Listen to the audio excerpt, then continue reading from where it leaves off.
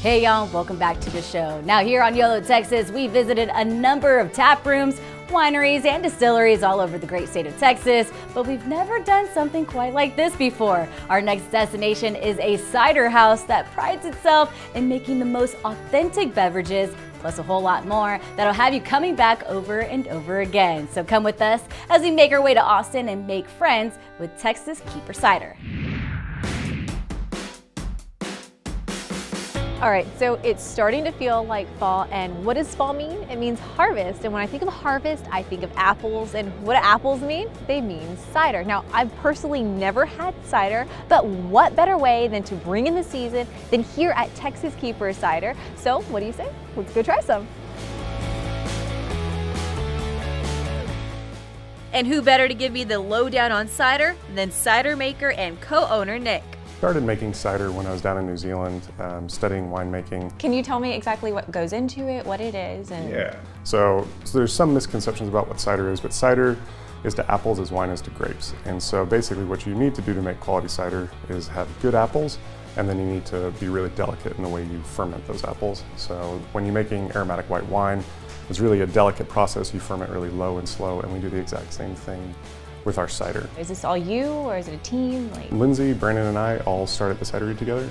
So Lindsay and I had lived in New Zealand on and off for about 8 years, worked in the wine industry down there. And then about 2013, we started chatting to Brandon about opening up Texas Keeper.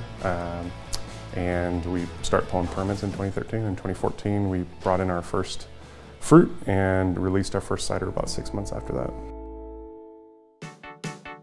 So after all that talk of cider, I was ready to try some. Okay, so this is our Texas Keeper #1, which is kind of our standard bearer. It's a blend, which is a typical, more traditional way to make a cider, where you would take a bunch of different apples and you would blend to taste. Oh, that's delicious. Thank you. I have a special place in my heart for this one because it's so unique, I think. This is Cider Noir. This one is double fermented with Belgian candy and then aged on oak with pecans and orange peel. Ooh. It's different, huh? It is. I love this one. It's kind of caramely, I think, and I think this is perfect for the holidays as well. Yeah, I mean, by a fire. So this is my current favorite. I think this one just goes so well with heavy holiday meals. Ooh. So this is heirloom. This is using a different blend of heirloom variety apples, so American heirlooms.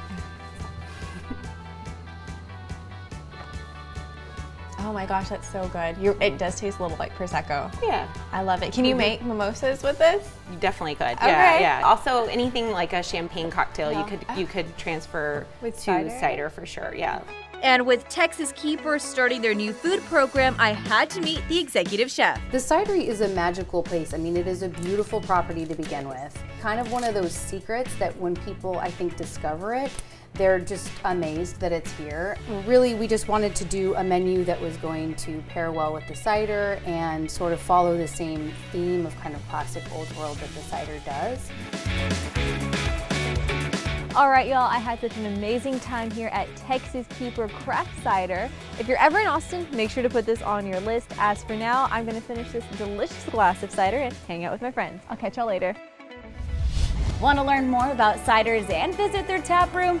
Click on TexasKeeper.com for directions and a list of upcoming events.